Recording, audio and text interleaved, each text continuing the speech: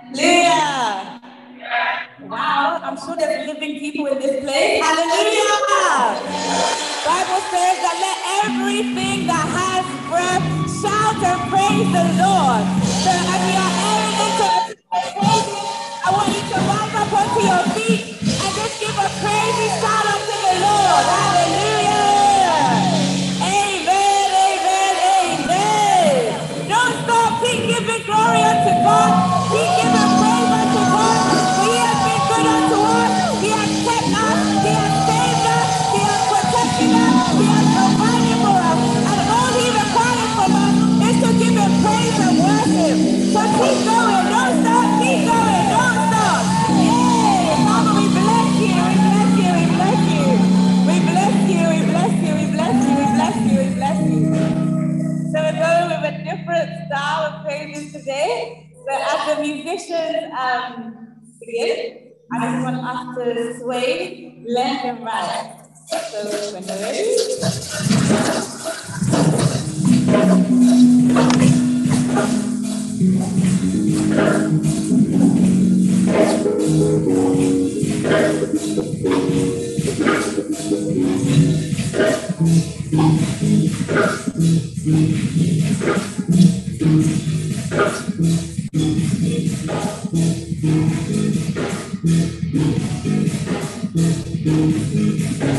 Awesome God,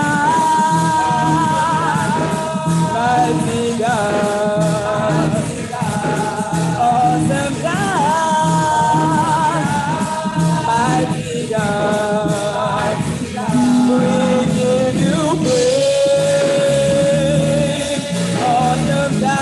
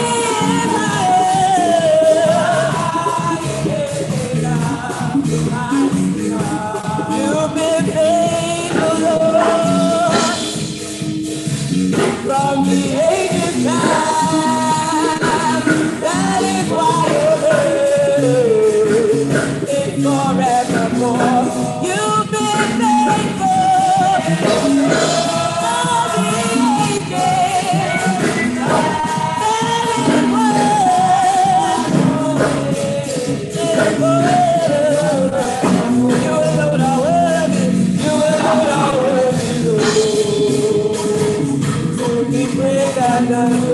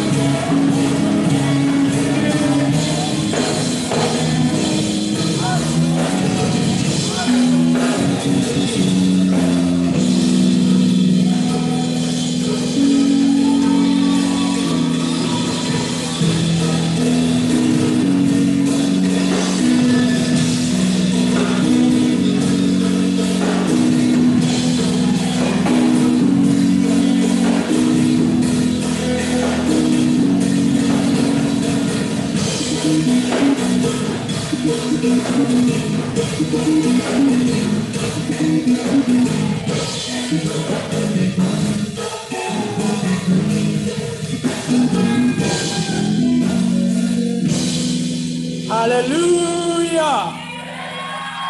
Amen. What a way to start the service. Hey, hallelujah.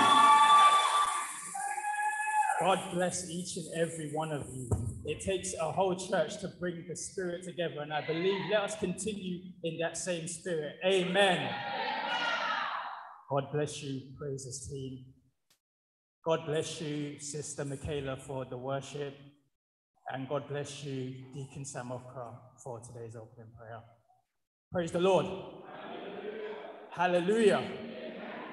We give God all the glory for bringing us into another Sunday service. I believe that already you have been blessed, and the blessings will continue to pour in the name of Jesus. Amen.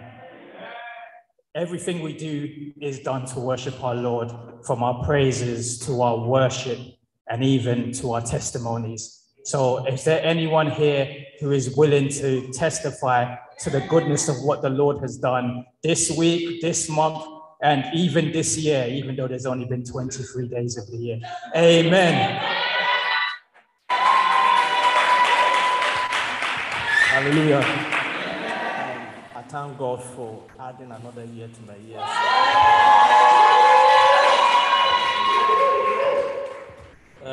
We are getting older. So Wednesday was...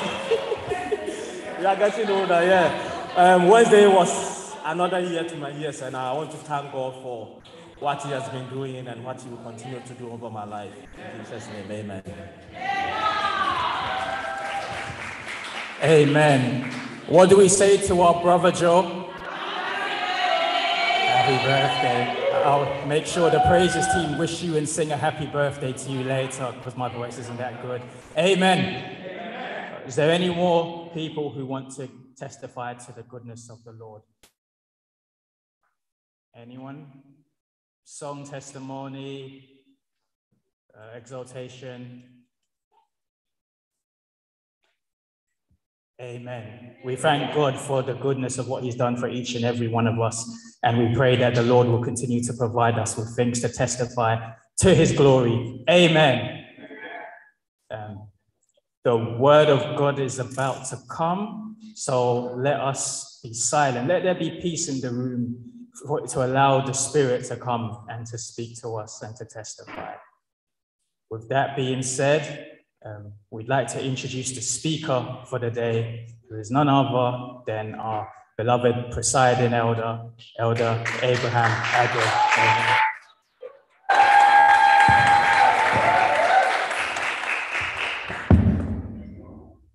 A very good afternoon to you all. Oh, good afternoon. We are Church of Pentecost, but the greetings should be greetings. Many a times we will stand here and say, praise the Lord, hallelujah. I am also divinely obliged to say good afternoon to you all. I hope you are all doing well. We thank God for that. Before I start sharing what God has laid upon my heart to share with the congregation, please come for the microphone. I would want you to take the microphone around. I want 2 teenagers, 2 young adults, maybe 2 adults. What I would want you to do is, you tell us, assuming God is standing in front of you right now, what would you say to him? What would you want him to do for you? So, as for the teenagers, I can call some few people so that they will talk. Sylvia. Yes, Sylvia, don't shake your head. Okay, so why do you come to church then? God is giving you an opportunity to tell him what he should do for you. You are shaking your head. This is incredible. Wow. Then why are you in church? This is serious, you know. Okay. I wouldn't want to call anybody again. Tell me, if in case you have got God standing in front of you right now, what would you want him to do for you? I want 2 teenagers, 2 young adults, and 2 adults. I would like the Lord to give me knowledge to understand his word. Fantastic. That's okay. Thank you. One thing. She said she would ask God, God, give me knowledge to understand your word.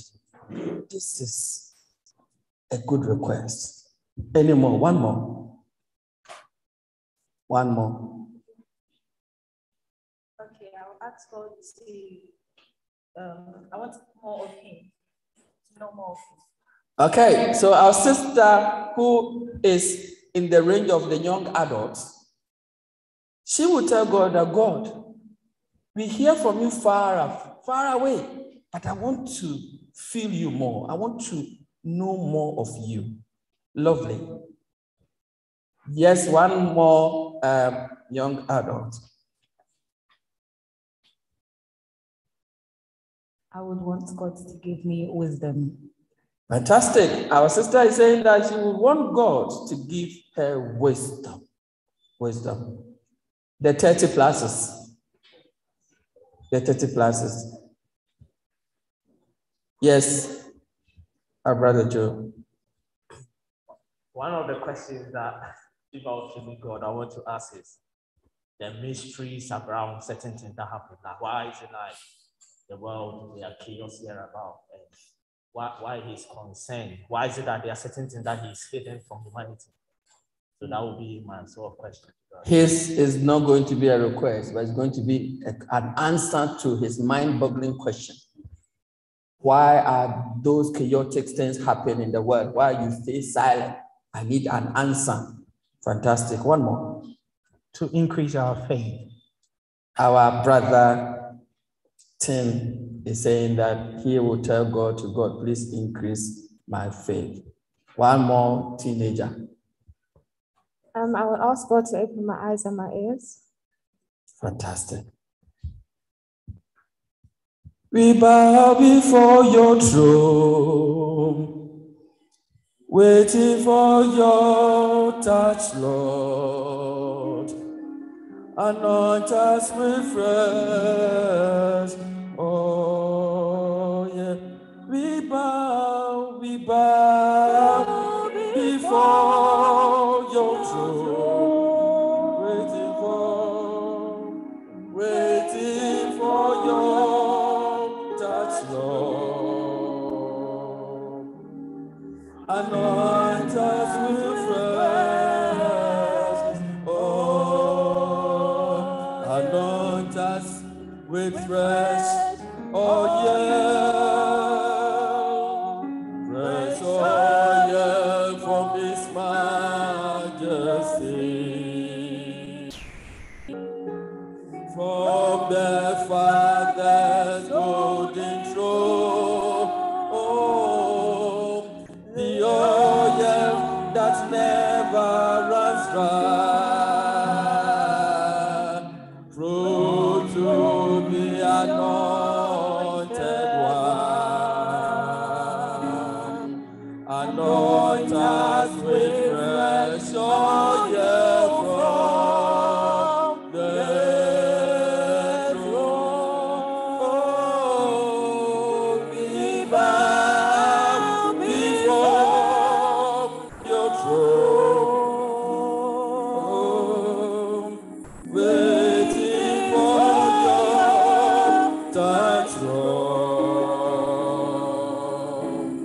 anoint us with fresh oil. We bow before your throne, waiting for your touch, Lord. Anoint us with fresh oil. With every head bowed, God is in the midst of his people. Even though we don't see him face to face, but God dwells in the midst of his people. And any burden that we have, any request that we have, he is in the midst of his people to grant to us our request. We are going to pray right now, beloved. Some are saying they want to ask God, God, please increase my knowledge so that I will understand your word. I'm sure that is your prayer as well. Many have asked that, God, please give me knowledge to live, knowledge to understand, knowledge to do everything that I want to do. Give me the wisdom. That is your prayer as well. Some have asked that, God, increase my faith, because I am even pushed here and there, even though I know that I belong to you, but every now and then, my faith is shaking. But increase my faith. We are going to pray this prayer before you hear anything that God wants you to hear. In the name of Jesus, please be on your feet. Be on your feet. Be on your feet. Makabasuki yanda balade. Mahande bro sika babalada. Lembaluki yanda rabakadere yanda ba. Mahanda rakadere yande. In the name of Jesus. In the name of Jesus. In the name of Jesus. In the name of Jesus. I hear thy welcome voice that calls me on to thee, for cleansing in the precious blood that flows on Calvary. I hear thy welcome voice that calls me unto thee, for cleansing in the precious blood that flows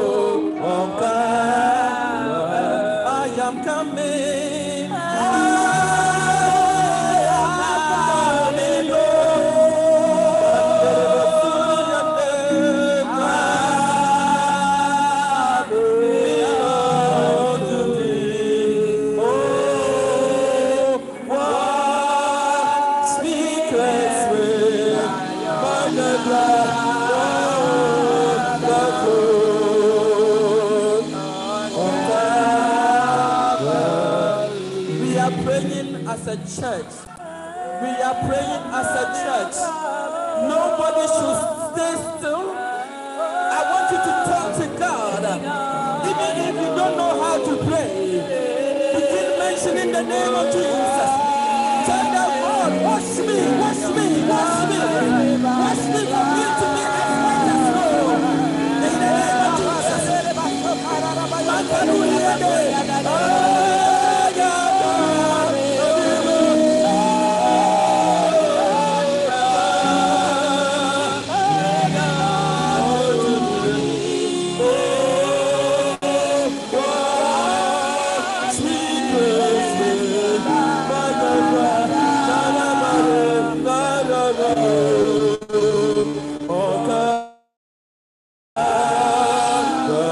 Open your mouth and talk to your God right now. Whatever has been a burden on your life, He said that I need to visit you like never before.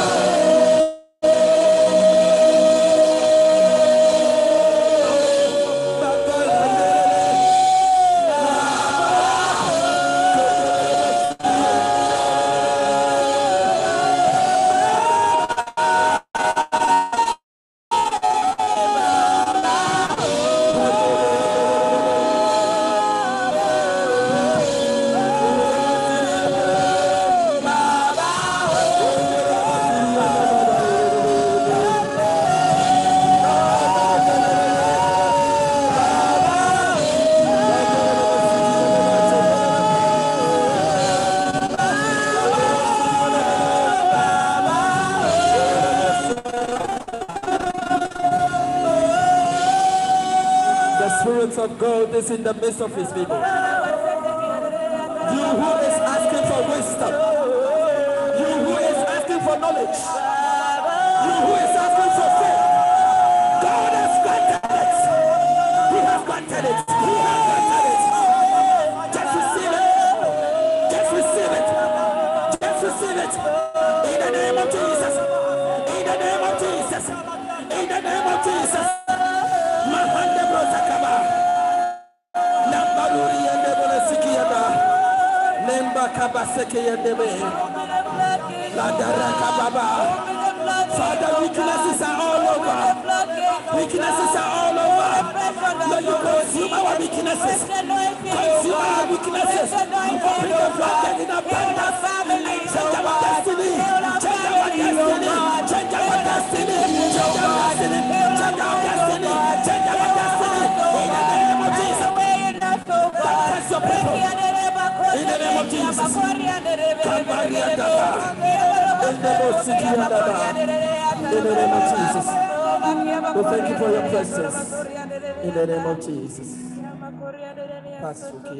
Please let's take our seat. Amen. We are serving a living God. The man who is always alive. The man who hates sin, but at the same time, he has the power to forgive sins. Can you imagine? No sinner is supposed to be allowed in his courtyard. But this same person, a sinner, will approach the doorpost and he will tell you that your sins are forgiven. What a merciful God we serve. Beloved, today, I'm sure what I'm going to talk about, all of you might have just seen. This is just a snapshot of what we are going to learn today. I begin what God has laid upon my heart to share with you. Honestly, ordinarily, I am not supposed to be the preacher for today. But you know, as a presiding elder or as an elder or an officer of the church, one of our responsibility is for us to be always on guard. So that in case something happens, you'll be called upon to take the place. And that was exactly what happened. This slot was supposed to have been covered by somebody, but due to exigencies of life, I was called last night that something is happening. I might not be able to come. At that time, who do I call to get prepared for something like that? Late. But thank God that we serve a God who gives insight into his own word. So today I begin what God wants me to share with you with a question. I begin with a question. I think they will project it on as you see, that's always been my style. The question is, who equips the church to function effectively? As you are all aware, the whole year as a church, we'll be talking about equipping the church as an army to possess nations. So that is the main theme for the year 2022. Equipping the church as an army to possess nations. When I had the opportunity at the beginning of the year and I spoke of the church, God laid upon my heart to look at the soldiers in the army of the Lord. If you remember, soldiers in the army of the Lord. We looked at the characteristics of a good soldier. We have soldiers, but we delve more into the characteristics or the traits of good soldiers. We learned a lot about them. They should be loyal. They should be obedient. They should know the commander's voice. They should be able to, withstand, avoid any obstacle. They should persist. And lastly, Good soldiers are finishers. They don't just fall by the roadside, they finish. So when I was told last night, that I have to talk about it, I quickly went on my bended knees and I asked God, what do you want me to share with your child? And this was dropped into my spirit. Who equips the church to function effectively? Can I get some answers? Let's discuss. Let's do it together. Who equips the church for the church to function effectively? Anything that you know, please just feel free, raise your hand. If you have any contribution, bring it. Who equips the church to function effectively? Or who equips the church to become great army? Yes, Christopher. Could you say prophetic word, like coming? Prophetic words. Who gives prophetic words? From God. God gives through man. Through man. Yeah. Well done. Spirit. Holy Spirit. Hallelujah. So our sister is saying that through God's prophetic words, through the Holy Spirit, the church can become effective army. Fantastic. One more. Honestly, the answer I'm looking for has come. So I move on. Holy Spirit, the equipper of the army. Because the answer she gave, she mentioned the Holy Spirit in.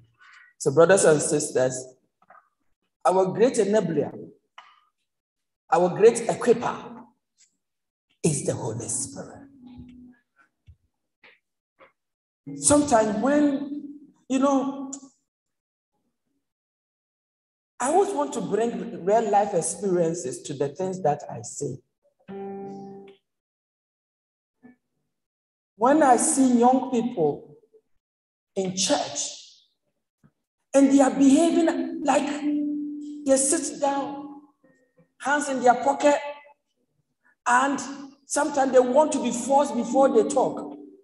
Let these same people sit in the classroom with the teacher standing before them. When the teachers are saying, stop, they will be talking. They come to church and it is as if they don't even have the mouth to speak. Young people, if you come to the house of God and you are not liberated, and you get yourself liberated in the classroom, which constitutes misbehavior, then we need deliverance.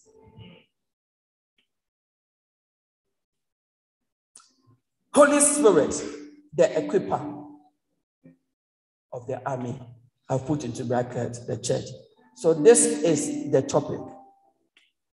I don't think we'll talk much about that because most of us have knowledge. But what I'm not sure of is whether we really understand the things of the Spirit. There's a quote on there, which I sourced from, when you go to bible.org, for me, if I tap into anybody's knowledge, I want to acknowledge it. And that's the best thing to do before somebody tells me that I'm plagiarizing. So I have put a source on there. If you like, you can go and source it yourself as well. You have your internet. So someone once said, the average church member's understanding of the Holy Spirit is so vague. It is nearly non-existent. And I think it is true. If you should talk to even those of us who have gathered here, if you corner us one by one and start probing us with the things of the Spirit, many of us will show limited understanding. That is why I kind of agreed with what I chant on in this particular website. If I am not telling the truth, you know it yourself. If I'm telling the truth too, you know it yourself. But my conviction is that many of us actually don't understand the Holy Spirit. We have limited understanding of the Holy Spirit. So in this sermon, I will try, I might not finish. I'm just going to try something, small. When I get another chance, I'll continue. We are going to try, in fact, we are going to try and help understand or get some remedy to this problem. Right, so the overview, we might not complete it, but don't worry, just look at the overview that I have. Thank God that the media men are projecting everything on there. So you can look at it. If you want to make any note, feel free to do it. Because so long as you are a Church of Pentecost member, there will be a point in your life where you will be questioned about the Holy Spirit. Yes. Even if it's not your normal daily lives, a time will be coming when many of you will grow spiritually and the church will want to make you leaders. You will be questioned. Your knowledge, your understanding of the Holy Spirit will be questioned. So use this as an opportunity to get more information, more knowledge about the Holy Spirit. After that, we are going to test the power thereof. Hallelujah. So we're just going to look at briefly. I'm not going to spend much time because many of the topics we have some kind of knowledge about it. So we'll be looking at the personhood and deity of the Spirit. We'll look at Holy Spirit in creation, Holy Spirit in Revelation, and the Holy Spirit in the Old Testament. We'll be looking at the pre-conversion work of the Spirit. Pre-conversion is the same as before a person becomes converted. Before a person becomes born again, the work of the Holy Spirit in the life of that individual. And then we come to the conversion work of the Spirit. That is when the change has taken place, the person has become born again. How the role the Holy Spirit plays, or the work of the Holy Spirit in that situation. And the last but not the least, we'll be looking at the post, that is after conversion. I'll put into bracket the sanctification work of the Spirit. Then we'll look at the gifts, spiritual gifts. Okay. So this, I've given you the overview of the sermon, or the overview of what I want to share. But like I said, because of time, I might not be able to cover all of them. But whichever portion that I get to, I will end. And when I get another opportunity, I will continue. Amen. And like I keep telling you all the time too, if I make any form of declaration or anything and you are not too clear, please, you can interject me, stop me, raise your hand and ask me a question. Amen. So let's begin with the personhood of the Spirit or the deity of the Spirit. Well, it will be a mistake for any Pentecostal not to understand that the Holy Spirit is a person. It will be a mistake. Holy Spirit, even though we don't see him as human or living objects, we don't see him as human beings. Everything that the Bible has spoken about him indicates that he is human being. So please, we don't have to use the word it to refer to the Holy Spirit. So if you have ever done that before, from today, please don't refer to the Holy Spirit as it. He is he. Amen. According to the Bible. So he has some attributes that gives the conviction that he is a human being. Let's look at some of the attributes. He has intelligence. 1 Corinthians chapter 2, verse 10 to 13. Please, you can write it down. I read it, and based on what I read, I came to the conclusion that the Holy Spirit has intelligence. I got it from the Bible. If we should read all of them, our time will be flying. Please write it. Or whilst you are having your tablet, your phones, you want to read it. You can read it, and if I am wrong, I will hold my hands up to say that, yes, I made a mistake. But the Holy Spirit, because he is a person, he has intelligence. Only a person can be described as having intelligence. Intelligence to do all things. He's intelligent to direct us into the path of righteousness. Intelligent to convict. He has intelligence to do all things. The next attribute, he has feelings. Have you seen this microphone having a feeling? No. I can slap the microphone. The microphone will say nothing. But go and do something against the Holy Spirit. The Bible says, grieve not the Holy Spirit who is in you. Grief is one of those emotions, negative emotions. When you do something which is painful, or when life events that we don't talk about, death, sicknesses, happen to somebody who is very close to you, you feel hurt. That is grieving. Holy Spirit can be grieved. When you read, that's what I've even quoted. Ephesians chapter 4, verse 30. Grieve not the Holy Spirit who is in you. You can check and see. If I'm wrong, let me know. The third one, he has a will. Will is the ability for somebody to make a conscious choice.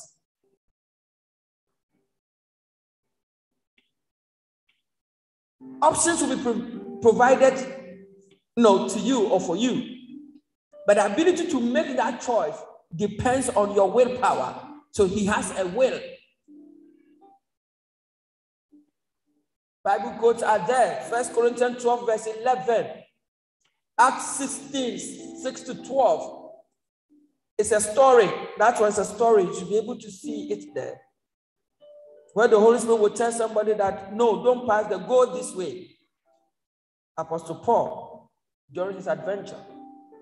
No, you wanted to go to Macedonia. Don't go to Macedonia. Go to Asia. The will of the Holy Spirit. The third one, the Holy Spirit prays.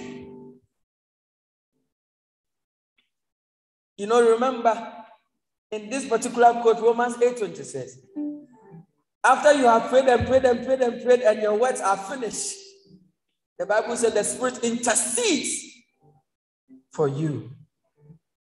So the Holy Spirit prays. Have you seen microphone praying? Don't ever refer to the Holy Spirit as it again. Or when you hear anybody referring to the Holy Spirit as it, of course, we have some sects or some denominations or some group of people who have different conception about the Holy Spirit. That is why I made reference to the fact that if you are a Pentecostal, the Holy Spirit should be a person for you. The Holy Spirit does miracles. Anything that you can refer to it as it cannot perform miracle. Even the living things that we will refer to them as it. The dog. How can dog perform miracle? He is a person. He performs miracles. Acts 8:39. The Holy Spirit can be lied to. So, for example, if I stand before this microphone, yesterday, he wouldn't care. He doesn't even hear. But when you go like this quote over there, Ananias and Sapphira, that's Acts chapter 5, which is there. Ananias and Sapphira, they thought they can do 419 to the Holy Spirit. They did 419. I hope you all know the story. They decided to sell their own property and bring the thing to God's disciple for them to share so that everybody can enjoy. After they had sold their property. They decided to pocket some. And then they presented it to Apostle Peter. Oh, this is all we got. Apostle Peter said, my friend, why are you lying to the Holy Spirit? Why are you lying? So that means the Holy Spirit can be lied to. It's only a person whom another person can lie to, not inanimate things. Okay, Holy Spirit can be insulted. Yes, Hebrews chapter 10, verse 29. Yes, people, they can blaspheme against the Holy Spirit. You can insult the Holy Spirit. It's there. And then the Holy Spirit teaches and directs. Inanimate things cannot teach, but John 14:26 and Acts 8:29, it gives an indication that the Holy Spirit teaches and directs. In terms of the deity, I'm not going to talk much on that one. The deity talks about the godliness of the Holy Spirit, his nature, his true nature. As I've written over there, the Holy Spirit is equated with God. God the Father, God the Son, God the Holy Spirit. We call them the triune God. The triune God, or what most of us refer to as the Trinity. I must say that they are three different personalities, but they are one in essence. They are one in attributes.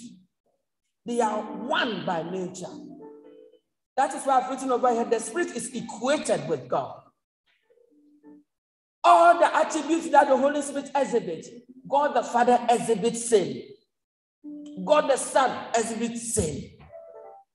So, Holy Spirit shares the same deity with God the Father, God the Son, and God the Holy Spirit. Let's read this Bible, so the one I was talking to you about, Ananias. But Peter said, Ananias, why has Satan filled your heart to lie to the Holy Spirit and keep back for yourself part of the proceeds from the sale of the land? Before it was sold, did it not belong to you? And when it was sold, was the money not at your disposal? How have you thought up this deed in your heart? You have lied to people. You have not lied to people, but to God. Look at him. Look at the first question. Why have you lied to the Holy Spirit? And then he comes down, the last sentence. You have not lied to people, but to God. So the Holy Spirit can be equated with God. Let's move on to the Holy Spirit in creation. Like I said, I don't want to talk that much. All I want the people of God to gather today, many of us know, I must say, is that there's, in terms of like personalities, Holy Spirit is different from Jesus. Jesus is different from God. But there's a common denominator. That's what we call them, the triune God. They are equal in essence. They are equal in attribute. They are equal in deity. They are equal in nature. So please, bear in mind that the Holy Spirit can be equated with God. That is their deity. Holy Spirit in creation. I want you to bear in mind that the Holy Spirit was involved in creation. So it is not today that we come to tell, oh, let's invite the Holy Spirit. Let's invite. The Holy Spirit has been in existence for long, even before the creation of the earth or the universe. In Genesis chapter 1, verse 1 and 2, as you can see from the screen, it says that in the beginning, God created the heavens and earth. Now the earth was without shape, and it's empty. It was empty. And darkness was all over the surface of the watery deep. But, look at that one. But the Spirit of God was moving. In some version, they use the word hovering. Yeah, the Spirit of God was moving over the surface of the waters. Can you see? God created everything, the heavens and the earth. When the earth was formless without shape and everything, you see the Spirit of God hovering. So that means that the Holy Spirit was involved in creation. God was creating the thing. The Holy Spirit was doing the monitoring to see that everything is in order. He was involved in creation. Another quote from the Bible, from a friend of Job, Elihu. He said this to Job. He said, the Spirit of God has made me, and the breath of the mighty gives me life. The breath of the mighty gives me life. So that means that the Holy Spirit has the ability to create. Even when you die, he has the ability to bring you a new life. He's involved in creation. You remember when you read the same Genesis chapter, when we read chapter 2, when we look at the creation of human beings, the Bible said that God used the dust of the earth to create human beings. And the human being was breathless, lifeless. But the Bible says that God breathed into that thing, and that thing became a living being. The breath of life, the breath of God signifies the Spirit of God. So the Holy Spirit is involved in creation.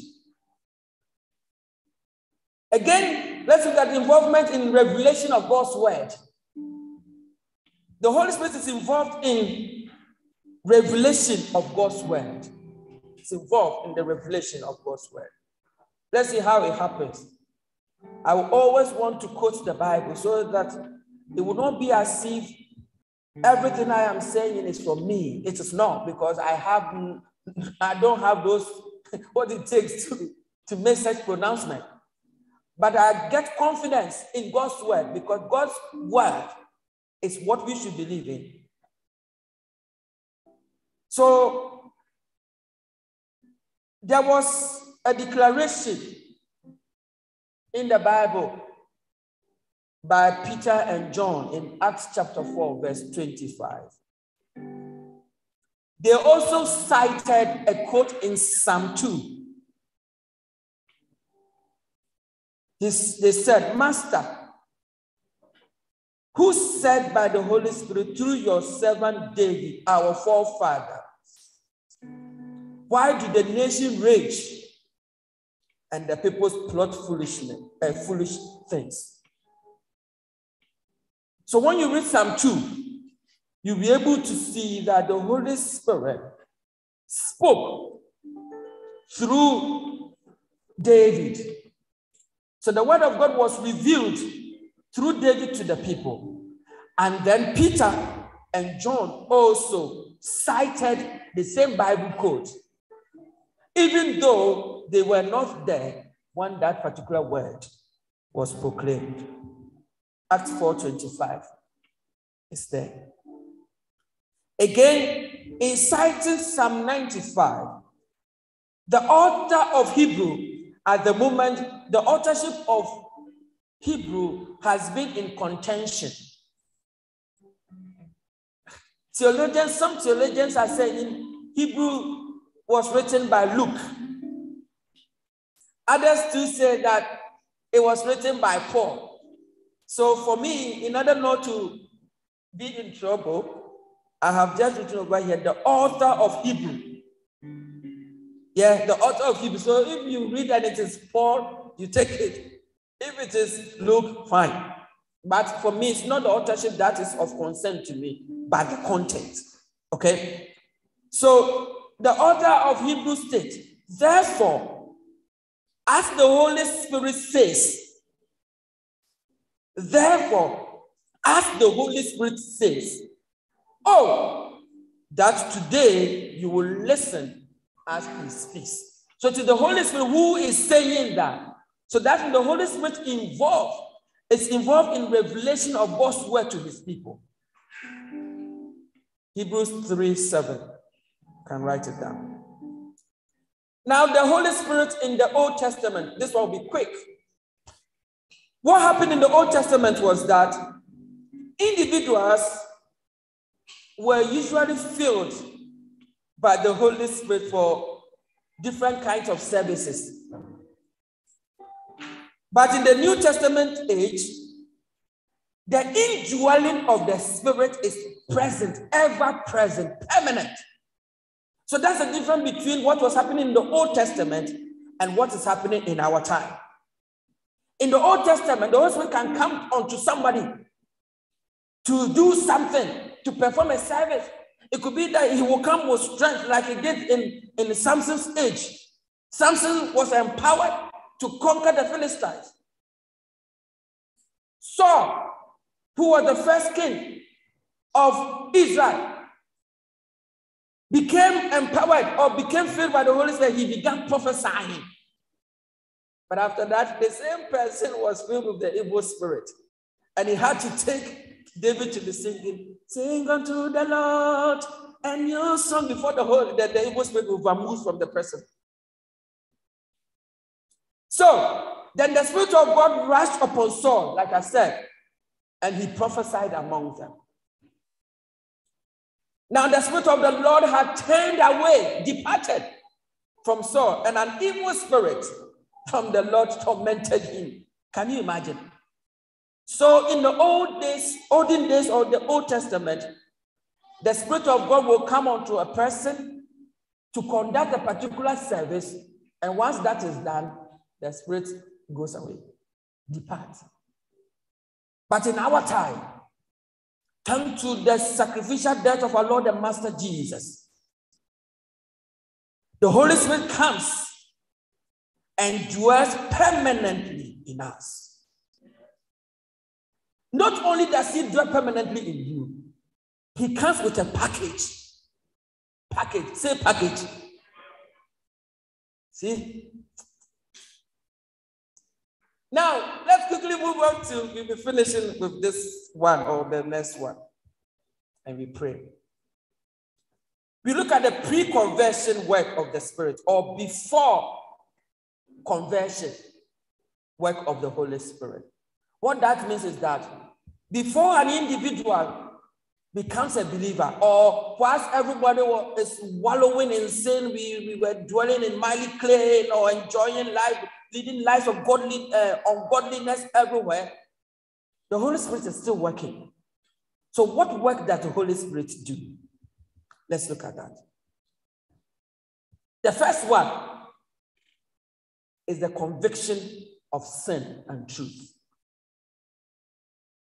That is the reason why the Bible says that it takes the Spirit of God to call somebody to be saved. So before you become saved, before you become born again, or before you become a Christian, the Spirit of God will have to minister to you, convict you. Your sinfulness will be revealed to you like you watching TV.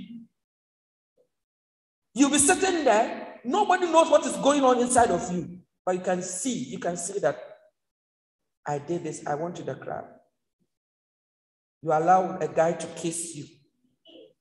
You allow a guy to, hold some part of your body and you enjoy, oh, thank you. You stole money. You were disobedient to your parents. You were rude. Your words. Look at the words that. And all these things will be coming when you hear the word of God. So that it is a spirit that will be convicting you. Let me ask this question. Why do you think the Spirit will do such conviction? What does the Spirit want from you? It's a question. Who wants to give me an answer? Phoebe, you want to give me an answer? Yes, I know you can. Pardon? I should ask the question again. If you happen to be in my lesson, I would have given you teacher detention straight away. You know the reason why? Thank you. The question, yes, Chris, I'll come to you with another question. So Chris wants to give me an answer. To confess your sin. Fantastic.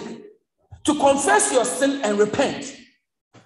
So that's the reason why the Holy Spirit will be talking to you. Nobody sees, but the Holy Spirit will capture your imagination. It will capture your mind. It will capture everything about you. And while the preaching is going on, all your sins will be, he'll be convicting you of every wrong thing that you have done.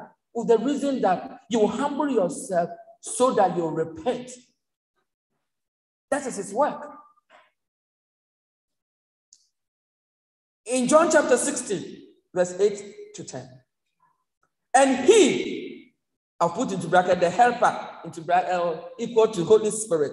When he comes, he will convict the world concerning sin and righteousness and judgment.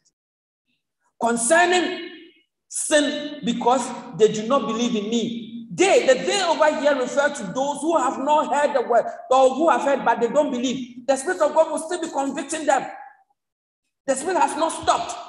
He keeps convicting the world of sin, righteousness, and judgment. He does that because that is now his mandate, that he has to convict people to come to the saving knowledge of Christ. So that's what the Spirit of God does. That is before a person becomes converted or becomes born again. He convicts sin and truth. So that is the main work. The Holy Spirit does not do any other work when it comes to the pre-conversion work. His main work before a person becomes born again is to constantly convict us of our sins. Constantly. He never stops. And the reason why, like he said, is for us to become converted. Give away your sins. Don't get hold on to it. So if you are here and there's something in your life that you have got, you've held on to for quite a long time, I believe the Spirit of God will be ministering to you right now. Then let's go. Because you are different. Because Christ is there to rescue you. Christ is there to change your destiny. He'll be talking to you. You who are sluggish. You who are, indifferent. You move from here and you do something else. Everything the Spirit of God will convict you. I'm sure he's even doing it right now. And the reason is that God does not delight in the suffering of his people, but he wants everybody to come to the saving knowledge. Hallelujah. Yeah. Conversion stage. What does he do? Once you have become converted. Yeah. So assuming that, Emmanuel, God has spoken to you and you have decided to yield your life to Jesus and you have come to Jesus. The Holy Spirit does not stop there. He keeps working on you. What do you think the Holy Spirit will do in your life? You don't know. Good. So you are learning today. So the work that the Holy Spirit does in his conversion work is regeneration. Regeneration. So once you have become converted, everything about you has to change. The life we live should change. And this is done by the Holy Spirit. That's why I've written over here, regeneration. When you read Acts 2:38, the Bible says that he saved us. The he over there is God. Not by works of righteousness that we have done, but on the basis of his mercy. In some other versions, by his grace. Through the washing of the new birth, and the renewing of the Spirit. So every renewal that you experience as a child of God will have to be done by the Holy Spirit. So that is the conversion work of the Holy Spirit. He causes regeneration. That is why you say that Jesus on the inside, he's working on the outside. So once the Holy Spirit dwells in you, he will cause a change. The same person who used to be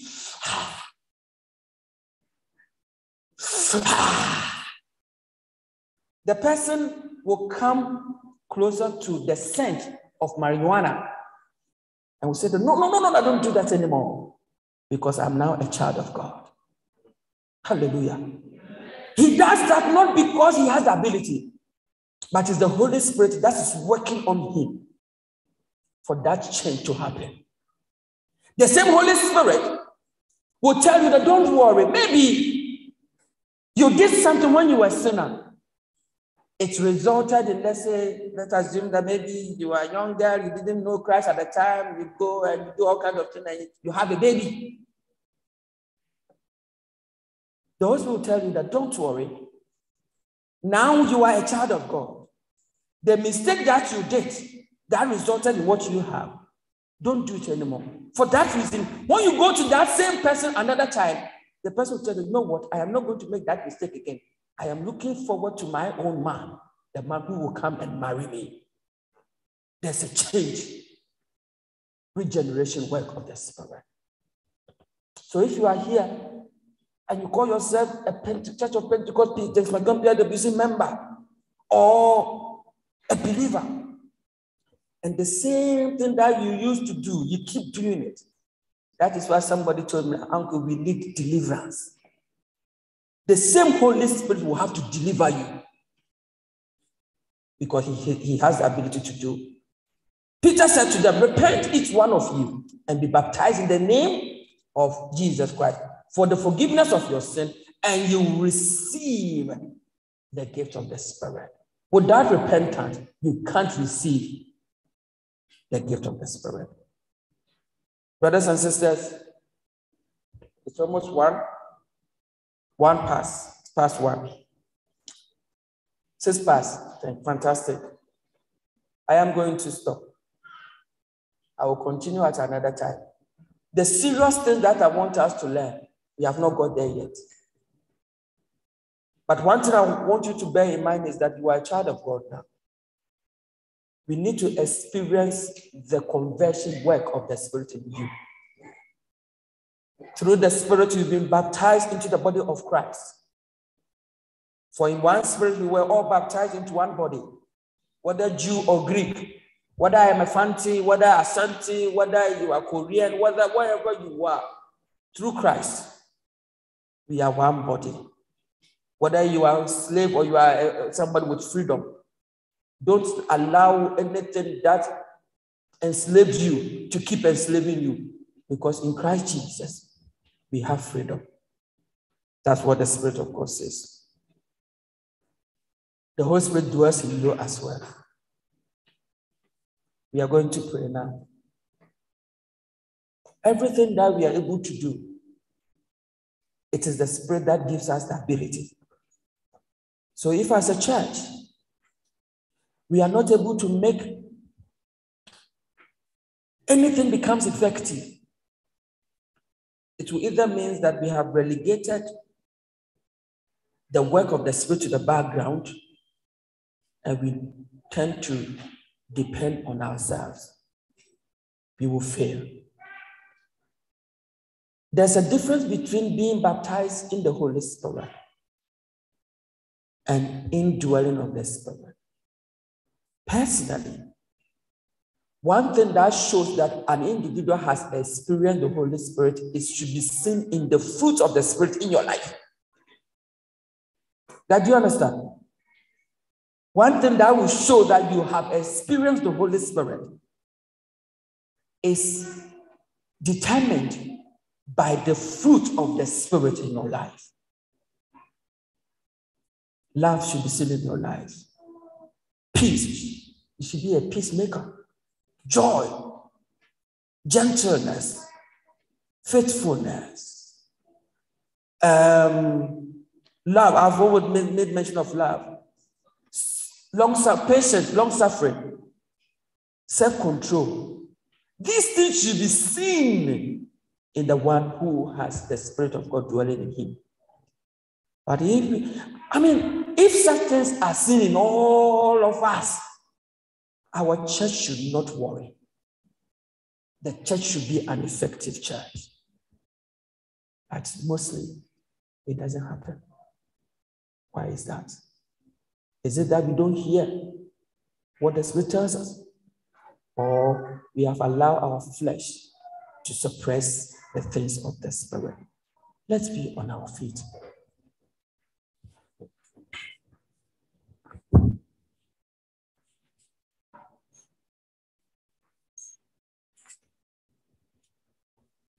I have come to Lord, I come. Just as I am, open up to you for a touch of you. Lord, I come to you.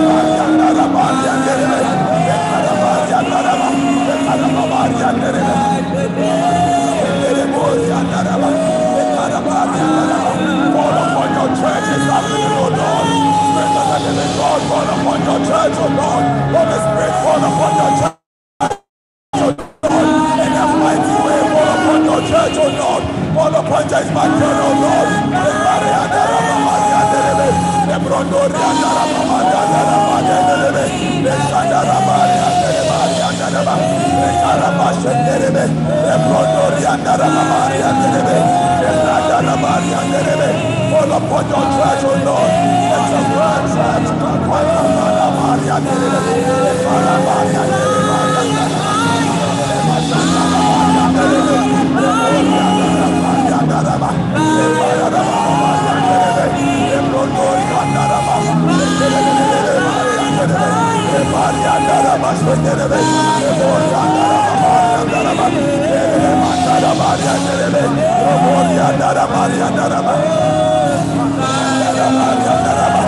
Reawaken your church, oh Lord.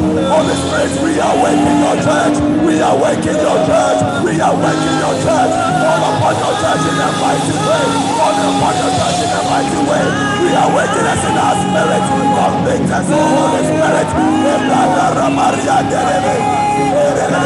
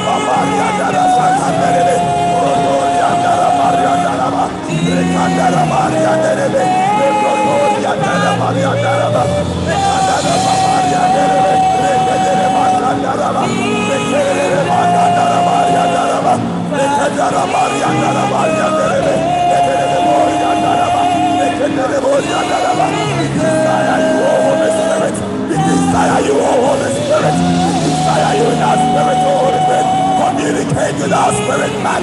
Talk to us, oh Holy Spirit. Touch us, oh Holy Spirit. Convict us, oh Holy Spirit.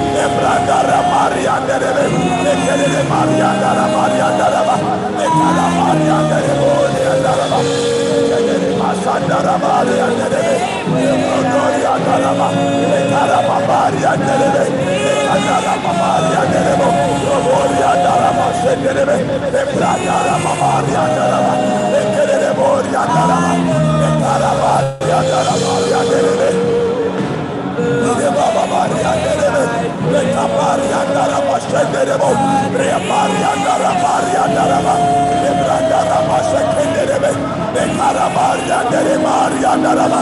Lekendere Mari andaraba. Lekendere Mori andaraba. Lekandara Mari andaraba andere. Lekaraba Mari andere. Lekendere Mori andaraba andaraba. Lekendere Mari andere Mori andere. Lekaraba şendere. Lekarabari andaraba andere Mari andaraba. Lekendere Mori andaraba andaraba. Lekendere Mori andaraba. You want to be a vessel for your use, oh Lord Jesus. You want to be a vessel for your use, oh Holy Spirit. Your church wants to be a vessel for your use, oh Lord God. Holy Spirit, come and dwell in your church this afternoon, oh Lord. Kere Maria Dara Maria Dara.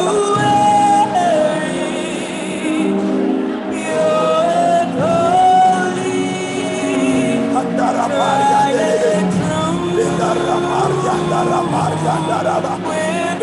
Mandere bashendere ori andaraba ekere Maria Dara Maria Dere Makandaraba Rondori andaraba shakandaraba ekere Maria Dara bashendere Maria Dara Makindere ori andaraba ekere Maria Dara Makandaraba Maria Dara ekere Mashandare andaraba ekandara bashendere andaraba. If you are here and you are battling, if you are here and you know that you are battling with any situation that it seems that nobody knows, but you want the Holy Spirit to deliver you, I want you to gather momentum, gather courage and come here. We are all going to pray together. And we are going to ask for deliverance from on high. So if you are battling with any situation, as this song is going, come and the church will pray. And when we pray, signs and wonders follow. Because we believe in a man who has been ascribed of miracles, signs and wonders. This mountain shall be removed. This mountain shall be removed. This mountain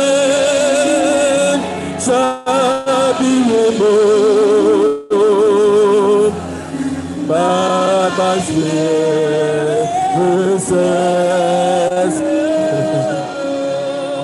I want to repeat.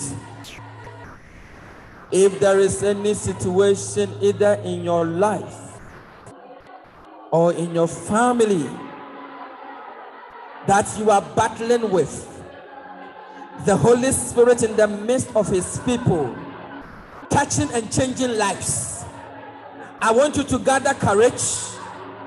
Unless you want to be content and be happy with the situation, that one I will not force you. But if you want the Spirit of God to change that situation in your life, I want you to gather courage right now and come here as the people of God pray. We believe that God is able to change situation, whether sicknesses, whether lack of self-control, anything, emotional trauma, mental health issues. I want you to gather courage right now, and the people of God will pray for you, because we are serving a God who is the creator. The Holy Spirit is a creator. He was involved in creation. He has revealed his word unto his people that he is going to change things. He's going to turn things around, because we serve a God who is able to change things. In the name of Jesus. In the name of Jesus. Spirit of the Lord, Spirit of the living God, brood over your people right now. And those who are standing, I want you to raise up your two hands. We are not joking here. We are not joking. We are not joking. We are not joking. The Spirit of God is here. The Spirit of God is here. The Spirit of God is here. The Spirit of God is here. He is ever ready to change situation. Right now, in the name of Jesus.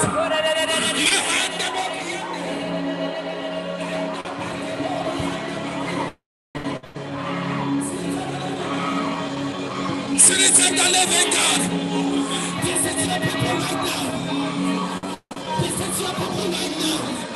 Spirit of the living God, Spirit of the living God. You are a destiny changer. You are a destiny changer.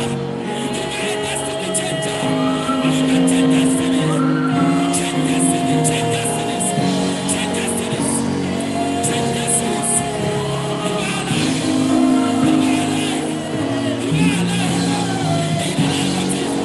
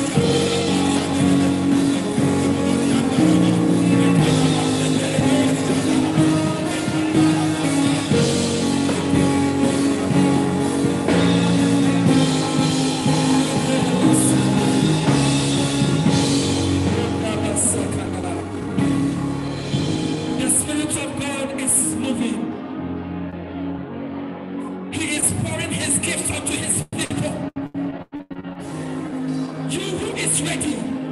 Receive your portion now. You who is ready? Receive your touch now. You who is ready? Receive your transformation now.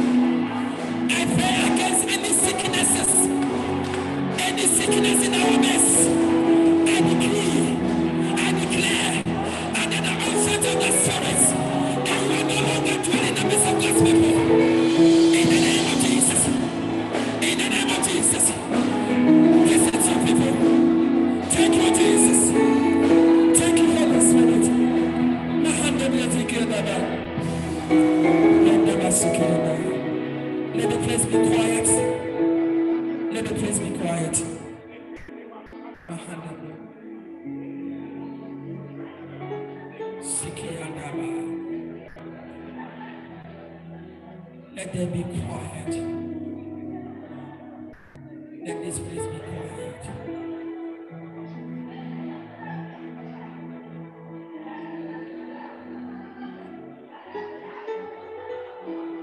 Sweet divine.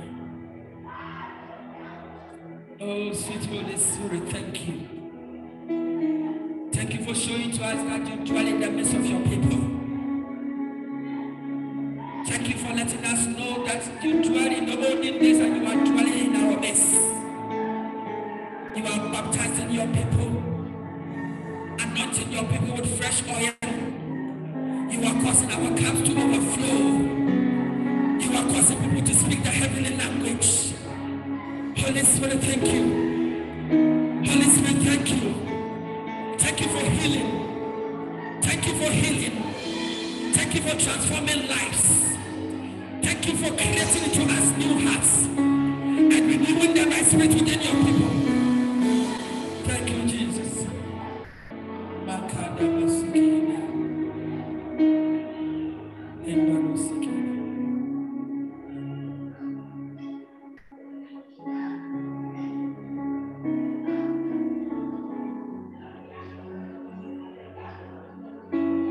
Please sit down.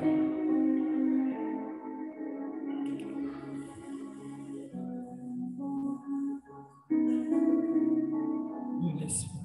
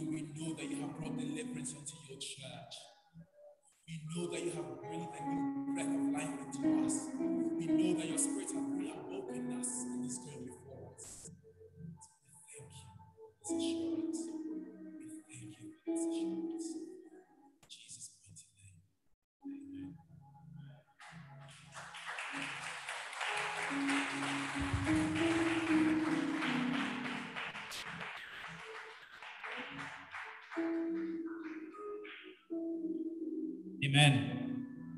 Amen. What do we say to our deacon Jasper? God bless you. And what do we say to our presiding elder? God bless you. The personification and deity of the Holy Spirit.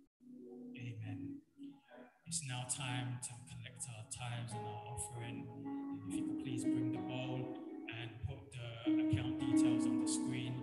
And as we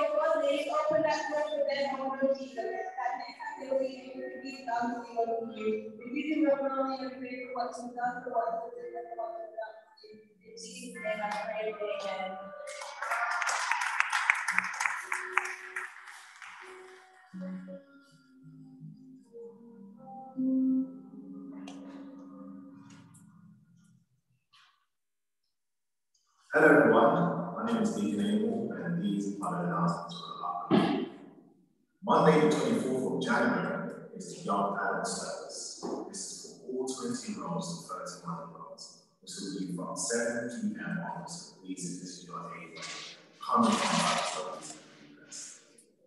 Wednesday the 26th of January is the Transformer Service. This is the Bible study service for all teams in our church. This starts at 7 p.m. So if your team, this is the service for please come and join us. Also on Wednesday, the 27th of January, is our Wednesday Leaders Prayer Meeting. This is for all presbyters and all ministry execs. Our prayer meeting will start at 9 p.m. to 10 p.m. So please, all ministry leads, tell your executives to be involved. Presbyters, please do join us and intercede on behalf of the church. Thursday, the 27th of January, is the Adult Service. This is the Bible studies for 31 years and above. So please, if this is your age, please do join the Bible studies and be blessed. Friday, the 28th of January, is our midweek service, which is dubbed A Time in His Presence. Starting from 8 to 9 p.m. This is for all members of James McKeown. Let's come, let's join us, pray together, hear something, sure. Saturday, the 29th of January, is our sunrise prayers, starting from 6 a.m. to 7 a.m. As I say, as the sun rises, our prayers rise too. This is not just for presbyters and not just for workers, for all members of this come, let's gather together, let's intercede on behalf of the church. Later on Saturday at 6 p.m., we'll be setting up our church. So please, if you're free and available, please do come and help us set up. We'll also be training on the sound mix side and other things. So please do come if you are interested. Also on Saturday, our deacons and ministers of Oldridge Rd we hold a celebration of life for our father who sadly passed away. This will be at Jubilee Temple, starting at 6 p.m. The entire is ready for that. So please, let's go support as one church. It has been my heavy heart to announce that our Mrs. Yvonne sadly lost her grandmother this past week. So please, let's call, let's console her, and let's pray for her and family. Number we shall use. Sunday, the 30th of January, during our Sunday service, which starts at 10 a.m., we'll be finally bidding farewell to our Eld Aggrey family, who last year was transferred to Jubilee Presidency to be a presiding elder. So please, let's come in our numbers and support and show love and send them off. And that's all the announcements for the upcoming week. So thank you all for listening and have an absolute blessed week.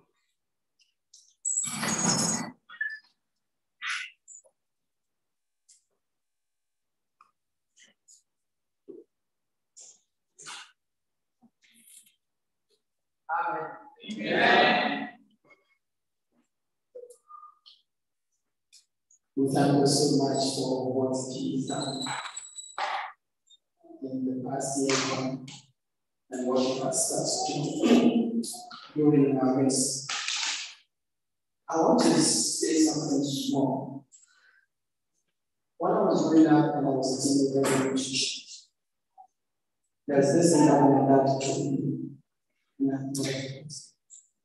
I want to say this to everybody who see, especially those who come to church, they put their hands in their pockets, not engage. It's very likely that you can leave here with a contrary spirit. This is what my father told me. He told me that all those that people come with things that they cannot carry. Sometimes territorial spirits tend to follow people. But immediately they come to the church premise, because of the presence of God in the church premise, they can't function. So they usually move away from those who are engaging with the things of God. They can't live there. But what they do is that they look out for those who are not engaging, those whose minds are wandering, and what they do, they dwell in those. The reason why I believe what He told me was that it happened to some few people that they were very, in fact, they were incorrigible. No matter how people try to do it, our scientists which are real teachers again do something about they are in. As I'm explaining to you, two of them are in prison. The two of them are in prison. One, the last time I went to them, I visited them and I cried. He's battling with an incurable disease. They have tried and tried and tried and tried. Could you really imagine? Because of helplessness, his family members were taking them to places that are unchristian. Can you imagine? So I want to give everybody young people. The Christian journey starts now. Engage the things of God. So long as you are here, you come to the presence of God. Then whatever good things that are involved, make sure you claim it. So that's all I want to say to got to people engage. When everyone was praying and crying and yelling to God, we need to just make it happen. Teach you something. Engage yourself. Don't be a spectator. So that God will visit you. If you are going to do it, shall we Amen. God bless you for that. So last week, remember, I was telling you that there are a few things that are changing in our assembly. And I want to make it clear to everybody that things are changing. And please be on board for those changes to be effective. So, starting February, not this month, next month, our meeting Bible study day again has been set aside for all of us to have Bible study. So to be the day when the grandchildren will come. Yeah. So that day will be the day all of us will meet. The purpose of the meeting was for us to study the word. It's not prayer, it's stages. Now, when we get there, definitely we will do it on so that nobody can have a excuse.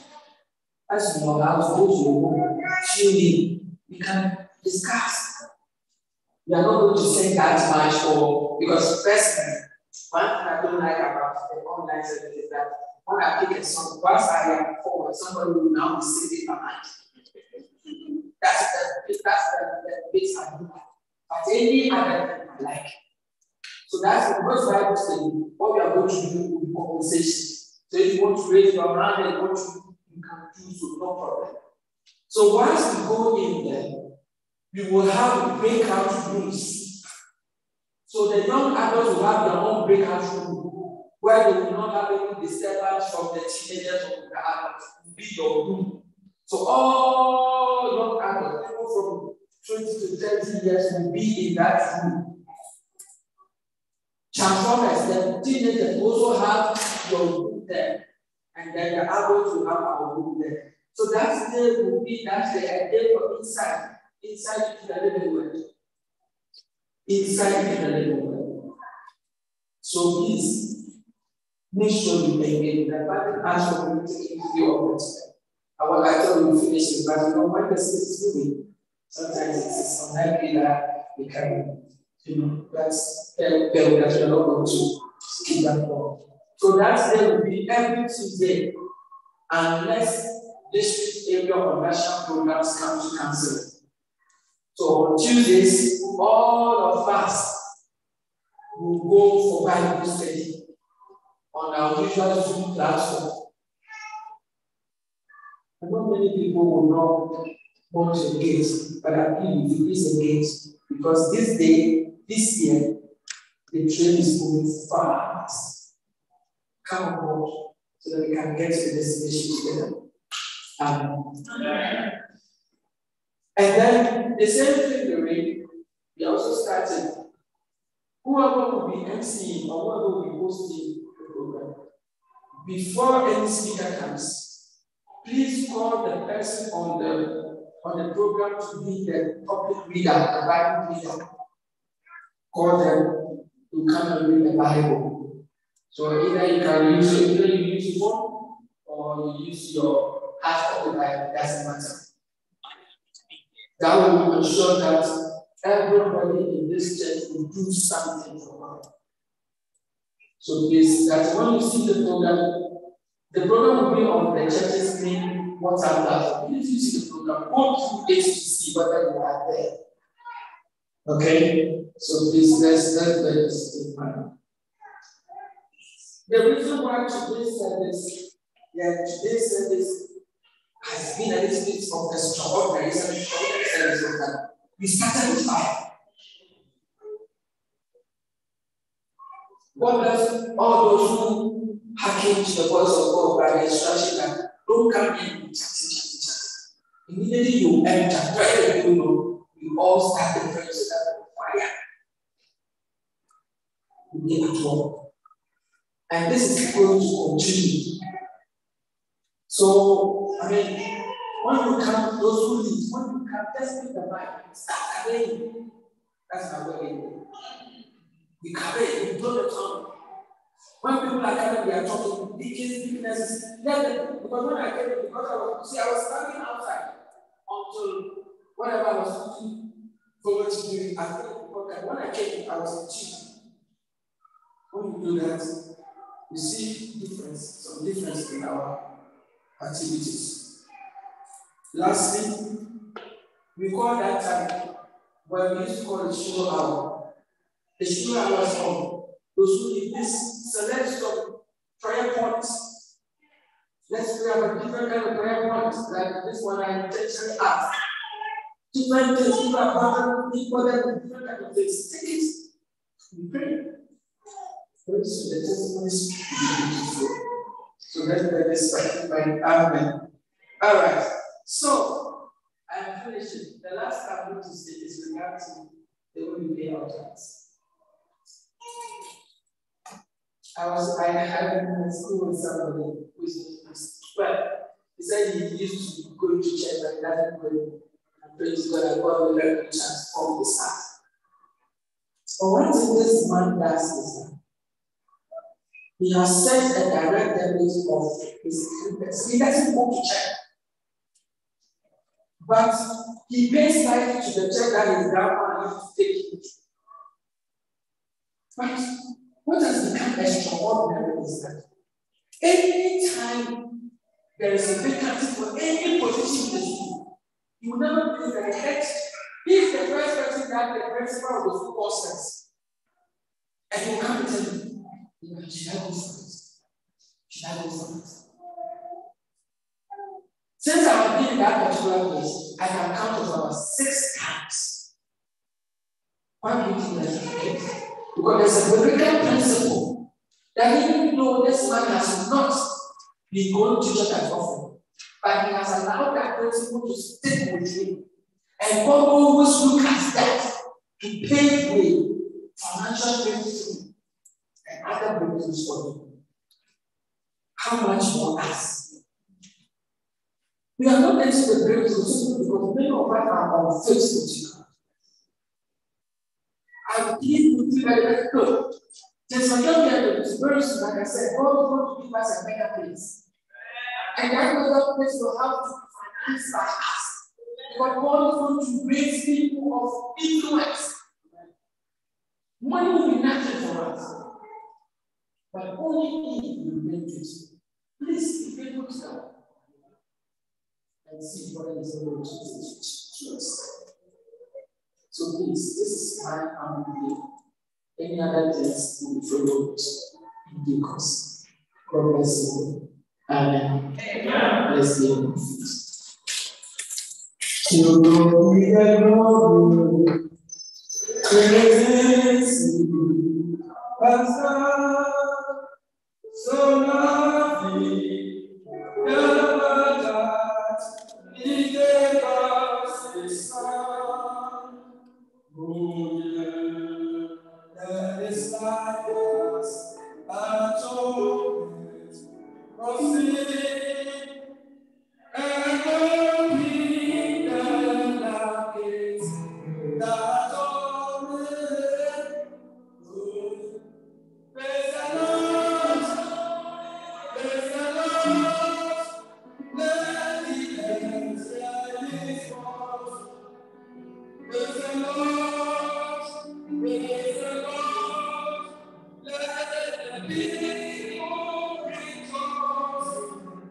Who come to the Father, through Jesus, the Son, and give the glory.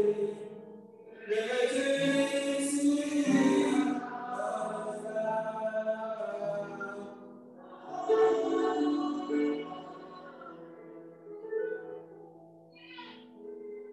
May the God of heaven, the one who knew you before you were born,